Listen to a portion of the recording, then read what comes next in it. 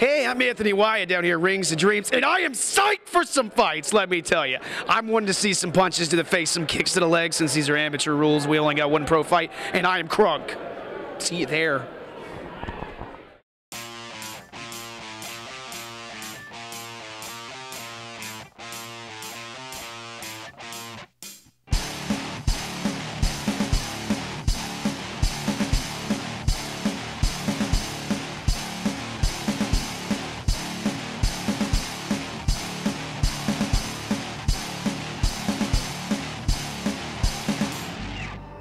Hey, I'm here with Bradley, the Rainbow Essick, and we're going to do you a quick recap here of the fights tonight at Rings of Dreams.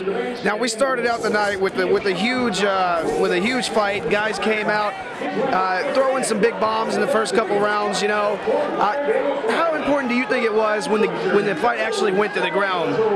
I think with all them throwing them big blows, we actually saw whose cardio was up to par. I mean, when you're throwing blows like that, you're exhausting all the energy you possibly have. And if you notice later in the other rounds that their strikes weren't as crisp, they look like more slapping than punching. But once you get to the ground, you got to be prepared for that as well. Yeah, but it was a great back and forth battle of the heart, really, because both guys were catching each other. Both guys got clipped, got dropped, shot in for takedowns. And all in all, I think it was a great fight. How about you?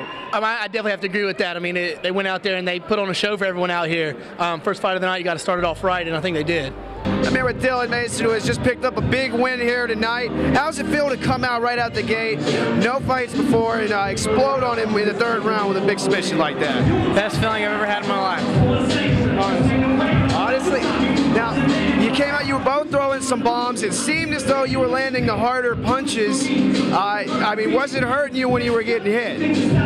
I mean, my thumb kind of hurts a little bit from hitting him, but my face feels perfect. A lot of shots, a lot of groundwork. Both of you guys put on a really exciting fight. Did you actually come out and take it down to the ground, or were you trying to put him away on the feet? I heard that he went to a Muay Thai school for a couple months, and he had no ground game, so why not take him down? I wrestled in middle school, a little bit in high school. I'm just a better wrestler than I am stand-up. Definitely, and it really paid off here for you tonight, man. Congratulations, big win. No problem. All right, and then we moved on to the second fight, which was Aaron Schul versus Bobby Oakley. Now, the first round, Aaron really dominated with his wrestling and his top control. I mean, do you feel like his takedowns were like a real factor for him in the first round? For the first round, if you want to score it, I would have scored it for Aaron. His takedowns were a huge factor. But again, that's all he was trying to do. He wasn't really setting his shots up, but he was able to come in, get the takedown, and finish it, and finish strong, and land in a great position, and dominated that first round. Now, position-wise, how do you feel about a guy that can take somebody down and lay on top of them, but he's not really doing anything offensive, not moving position, not striking or anything like that? How do you feel about the referee trying to stand something up like that if it feels more like a stall? Definitely, I agree with that. I think referees should stand the fight up if you're laying there and you're not transitioning, looking for a submission, not striking. The object is once you get on the ground, you're still looking to finish that fight. People look to finish on their feet. You need to look to finish on the ground as well. I feel the exact same way. But you know, Aaron came out and he was showing some great ground control and everything. He looked like he really did not want to contend with the reach of Bobby. But the second round, Bobby managed to stuff his takedown, and that looked like that took the heart right out of him, because he comes running across with his head down and he got clipped. That was a beautiful shot, huh? Actually, yeah, exactly like you said. He came in with his head down, arms out, and got clipped with a left and a right that dropped him, and he followed up and finished with that TKO victory. That was a big win for him, his first actually, against a much skilled, much more experienced than a big ground guy in Aaron Schul. All right, I'm here with Bobby Oakley, who's just picked up a huge win by TKO. You know, he really took you down a lot and kind of dominated you the first round. How important was it for you to come out and sprawl out on his next shot in the second round? The whole game plan, I knew he was going to sprawl on me. I mean, I knew he was going to come in on me because all his fights are by submission, and if he took me to the ground, I was going to try to either stand back up or take it how it comes. Well, you sprawled out big time. Was his shot any weaker and a little bit easier to deter than the first ones? Yeah, no. They were all about the same. Just adrenaline, you know? Yeah, all right. I really don't remember too much. I don't even really remember connecting with the hit, but I remember it kept coming down, coming in low, so I was like, well, I ain't going to be able to jab him, so I uppercut him, and it worked out for me. How happy were you when you connected with that? You push him off. It was a beautiful move, a beautiful sprawl. You push him off, you get out, he comes back in with the head down, you clip him with the uppercut, you see him fall to his knees. How happy were you at that moment? It won't happen. It was like, did I really just do that? You know, it's only my second fight, but it ain't gonna do nothing to get better. Well, you looked really impressive tonight. It looked like it was a lot of fun for you to finish him off like that and get your first big win by a TKO. Anyway, that was a great job and a great display of punch and power. Look forward to seeing you again.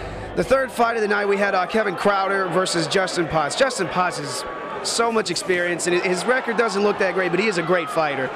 Yeah, definitely. Justin Potts, his record may not show his actual ability and talent. I've seen him fight more than once, enjoy him fighting. He brings it to fight. He keeps on his feet. It's a fight in his favor. The thing is, he's got to work on that takedown defense. And once he works on that and gets that solidified, he's going to be a force to be reckoned with. I totally agree. It looked like his opponent really came out here to set the pace with his wrestling. Great takedowns, a huge slam in that first round. It made me kind of hurt. But he came out with some good ground and pound and some great positions and managed to run away with the decision there. Do you feel kind of like Justin should have threw less kicks and less knees on his opponent who he knew was trying to take him down? Well, I mean, I can't say anything for his game plan, but if you did notice, when he would throw a kick, he was countered with a takedown. His kicks landed hard and effective, but when you throw a kick, you leave yourself over that takedown. When you fight a wrestler like that, you get taken down, and that's exactly what happened. The guy did have great ground control. I felt he stalled it out a little bit, but hey, that's what happens when you fight a wrestler. I totally agree, but that was a great fight. Hey, I'm here with Kenneth Crowder, who's just picked up a huge win by decision. How does it feel to come in here and get your first big win, man? It feels real good. Without my fight team, my friends, family, it wouldn't be possible. So without my teammates on my fight team, I wouldn't be able to train hard. I gotta have people in the same room with me that go with the same intensity. So when you got somebody in there that go with the same intensity as you, it'll make you better. So it wouldn't be possible without my fight team. It definitely looked like you knew he was more of a striker and a kickboxer coming in here. With a lengthy reach on a guy like that, what's the idea to get him down to the ground as soon as possible? Not really, because I watched a couple videos on him. I knew he really couldn't take my stand up. So that first period, I tried to hurt him and to make him think that I was coming down with the stand-up game. But then once he thought I was coming with the stand-up game, I just went on and took it to the mat. You know, I actually saw you pick him up over your head like 3 different times. How much energy does it take to slam a guy like that? It takes quite a bit of energy, but as long as you are putting in a good cardio, you can do it. So is this going to be your victory dance now? A little? Nah, I'm not really a showboat person. I just like to get the win and get out of there. All right, man. Well, you look great tonight. Great display of wrestling, man. Thanks. All right, and then the next fight on the card was a real exciting. We got pretty pumped up about this because he pulled out like a crazy old school wrestling move. He picks the guy up and literally throws him over his head. Yeah. But not only does he do it in the first round, he does it again in the second round. I mean, I know you were pumped. I was pumped. How excited were you? Have you ever seen anything like that before in a fight? First off, the human catapult is what I like to call him. No, I haven't actually seen that ever in a fight. It reminds me of those Mortal Kombat moves when you throw the guys and then you scorpion come over here, slam him back down. I mean, he literally lifted this kid, sent him flying. He joined NASA for a second, and he brought him back to the earth. I mean, it was amazing that the guy even took the slam like he did and kept fighting and just kept going and still had gas to keep going. I mean, I saw that slam, and I jumped out of my seat. We both did. We kind of collided heads for a minute. But there was also a point in the second round when he decided to do it again. Not as much air, but still pretty impressive after he pretty much threw him up against the roof the first time. That is true, but not taking anything away from the fight. The guy that he fought that was doing the slamming is a superior wrestler. I believe he was a 2-time Division I All-American from Central Michigan. So the guy came with a great wrestling pedigree, and he showed it off today. And that's how he ended up getting that 3-round decision from all 3 judges. Is he used superior wrestling and kept the guy on his back. Yeah, it did appear, though, in the later rounds, some of those slams and a lot of the top control, it seemed to be like gassing him out a little bit. I was actually kind of worried that he might have got clipped in that last round because the guy knew he was behind on the cards, and he came to throw some bombs, and he did not want to lose that fight, but he did come out a little short. That's true. I mean, he did look like he was a little gassed. I mean, picking up a man of that size is tiresome, and when you do it twice like he did, I mean, it's going to gas you out. But he pulled through and somehow kept the victory. I believe he got clipped as well. Maybe in the third round we could both be wrong, but he fought through it and got the win. Yeah, he was a real tough guy and just a real excellent display of some superior grappling there. Jeff Metler versus Jeff Johnson. Do you want to take this one since you happen to be a training and sparring partner of Jeff? I mean, Jeff and Jeff, I guess, are both they're really good friends, actually. They've been talking before this fight, and they're really excited about this fight because they both are a little bit older than most MMA competitors. I don't know the exact age, but it's probably between them both over 70, closer to 80. But like I said, Jeff's been training hard for this fight, and he did exactly what he said. He was patient, came in, landed some bombs, and knocked the dude out, which was his game plan. And that's exactly what he did. He hit him on the chin and put him down. Yeah, it was a great display of some serious power too, but he came out, now you can give us the inside scoop because you were helping him train for this fight. He came out with his hands a little low, he was really gauging distance and trying to get the guy's timing down, and as soon as he zeroed in and got it all down, he poured it on and he got that knockout. Was that what you guys trained? I don't know if that's exactly what we trained with his hands down, but with the straight right and the jab, working the jab is definitely something we train because the jab we could keep him off, keep the other Jeff at a distance, and that's exactly what he did. The hands down was not something that we train because in MMA it's not like boxing. They're little bitty gloves. You put your hands down, you're not going to block anything. Even if you're blocking, you're still going to get caught. So that's something we didn't work on, but he did execute the game plan of jab, jab, and throw those rights, and they started connecting, and he just poured it on. Yeah, it really looked like the hands down is probably just a display of how relaxed and confident he was that he was going to take the fight, and he did with some superior striking.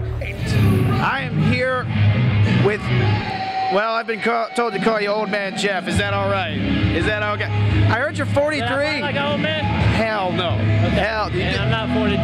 Nah? I'm not 43. Why are people giving me misinformation? My bad. I'm 40. You fought like a 20-year-old. It doesn't matter. Anyway, you came out here tonight. What's the plan to really give it to him standing like that? Oh, absolutely. 100%. The whole time, I knew I was going to knock him out. My last fight, I got knocked out of the night. I knew I would get my hands in his face. That's why I just stayed on my feet. I kept my feet moving so he couldn't shoot on me. I pushed him away when he tried to take me down, and I caught him. Caught him with an uppercut, loosened him up, hit him with a big right. They can't take that power, not with these MMA gloves. Definitely not. It looked like you were starting a little slow, trying to get this time and get the range down. Exactly. Is that what you were doing? And then trying to wait for your opening? I was wanting to set him up, keep him on his feet, get him to come to me, which is exactly what I did. And then, I laid my hands on him. So. He clearly didn't like that. When you saw him go down, were you really antsy to chase him down, or you just kind of knew it was over as soon as his knees buckled? He really, I knew he was hurt, but I knew he still had, if I wouldn't have got on top of him, he could have got up. Yeah, there's always a chance. Yeah, so I wanted to go ahead while I had him down in the fight. Well, Matt, that was a beautiful display of striking and a beautiful display of power. We look forward to seeing you again. And then lastly, we had a big pro fight here between two guys that had not had a win between them, but they came to win. We had Brian Mullis versus Jeff Therrington, who seemed to have quite a following here tonight. Junkyard Jeff Therrington. Junkyard Jeff Therrington. Thanks for the correction. No problem. You seem to enjoy that. But it looked like he came to wrestle and the other guy came to throw hands. Just help us out with a little bit of what happened between that. Oh yeah, definitely. You had your classic fight, wrestler versus striker. Apparently the guy he fought had some pro boxing experience. This was his first pro MMA fight. If it had to be his first pro MMA fight or first MMA fight period, he'd had to be a professional in another sport. He's also in the Army Reserve, so he came in shape, ready to fight. Jeff knew he needed to get it to the ground, and he did, and he kept him there, and they kept great scrambles back and forth. Jeff was able to get on the back and secure that choke, and got the tap and got his first win. I was very excited for that, and here in Winston at that. That was a big slam that ignited the crowd out here. Everyone was excited. As soon as the feet came off the ground, everyone was standing up, cheering for Jeff. Now, he actually, when we were talking earlier to him, he actually seemed a little angry that on the ground he was reversed, or that the other guy had anything on the ground for him, because he expected only striking from the other guy. Does that ever happen to you? Yeah, it can be very frustrating whenever you don't expect someone's ground game to be as good as it is, or they're able to get a move on you and out-scramble you. It is frustrating, but he as a pro, he was able to stay calm, get back in a better position, and finish the fight and finish with a victory. Maybe it may have been that frustration on the ground that ignited something inside of him to push through and get a huge submission win. His first, and it was a very exciting fight. And we look forward to seeing more from him. Oh yeah, definitely. I'm here with Jeff Therrington, who has just picked up a huge win by submission here. Was the idea to get the guy down to the ground? Yeah. Oh yeah. That boy's a professional boxer. I didn't want to on his feet, man. He'd have beat me up. So he's probably in a lot better shape. Just got out of the Army 6 months ago. Yeah, get him on the ground, choke him out was what I told everybody I was going to do. That's about my only way to win that fight. So, well, you look great doing it. That was a big slam. It got a lot of the crowd was behind you. Was that part of your fuel and your fire tonight? I mean, you got to slam that guy right there. I didn't come out here and slam him easy, so that's the point, man. Put him on his ass hard and then finish it. And that's finally what happened. It took a while longer than I was hoping, but it worked out. So, yeah. Well, you look great doing that. An excellent display of wrestling out there. Appreciate it, buddy. Is there anything you would have liked to done different?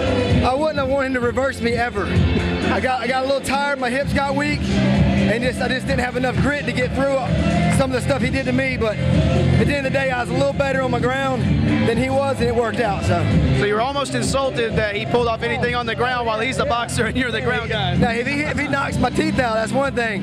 But taking me down is unacceptable. Yeah, it's pathetic. But hats off to him. He fought hard as I did, but he just come up short. So. Well, hey, man, that was a real impressive win. Congratulations on a big victory. It's a great night of fights here. I'm Anthony Wyatt, no nickname, anti-nickname. I'm anti-nickname Anthony, here with the Rainbow. Got one thing. And it was fun, Brad. Yep. Last thing here. I love you too. I'm looking to come back and fight again. I was disappointed for my last fight. Kevin Front was able to submit me. Great opponent. Really glad I got to fight him. But I'm looking to come back maybe March 19th if Marcelo is looking at this. You see my face? I'm still pretty. And I want to keep it that way.